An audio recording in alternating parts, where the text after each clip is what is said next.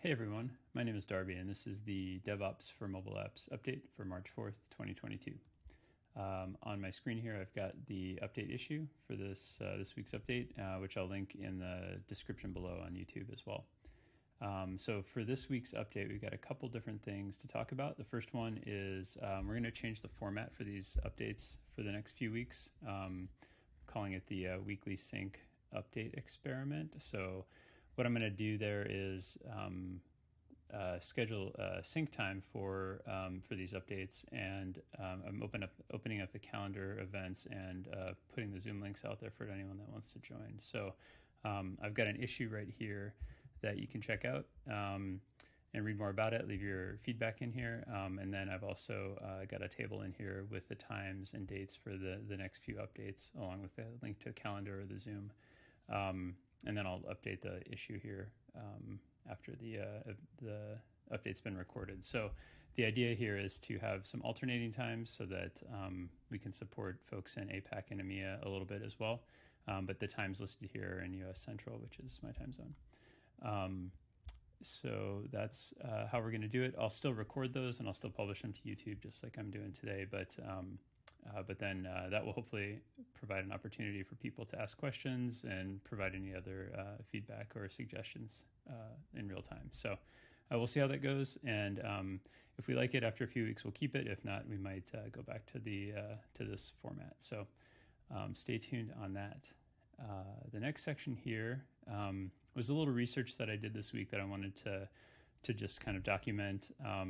As I was kind of working through the review cycle on secure files, I decided to dig into the device farm integration opportunities that we have. So I kind of went through AWS Device Farm, Firebase Test Lab, Browser Stack, and Sauce Labs.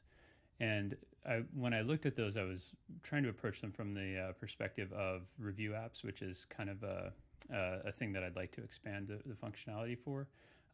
But also kind of just look at what other capabilities they had there. So I got this table here. There's also an issue that I've linked here as well, so you can kind of add comments, and I'll keep this up to date as there more research gets done and stuff.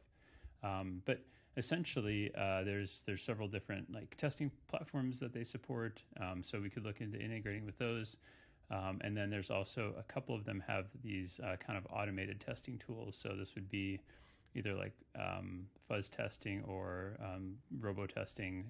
They kind of have different names for them, but the idea being like you can just drop your app in their system and it'll just kind of run through it and test some things. It'll try to click on some buttons and links and stuff like that. So that's kind of a neat feature for some of those platforms. And then the last section down here I have is interactive. So Firebase Test Lab didn't seem to have any interactive tools that I found, but the other platforms did. They're not as easy to integrate with as I was hoping. So for the most part, their APIs are fairly limited, and there's not an easy way to like link directly to an instance of an app. So I might, I don't know, I'm going to think about this a little bit more. I might do a little bit more investigation with AWS since their platform seems to have the most robust APIs, but I think it might still be a little bit limited there. So a little bit more research to do, but that's kind of where it's at today. But there is some nice functionality, and some of these do work really well. And I guess maybe to clarify, this is specifically focused on testing on an actual device and not an emulator or a simulator. So that's kind of the distinction between this and a lot of the other tools that are out there. So that's that's about it for the research there. And then the last thing I have is just the Secure Files MVC. I've got this issue that I've been working through and continuing to kind of iterate on some of the various things that still need to be done. And I've got a checklist here that I'm keeping up to date with everything. A lot of progress this week, kind of back and forth and iterations and in the review cycles, but nothing quite ready to show yet. So we'll keep working on that.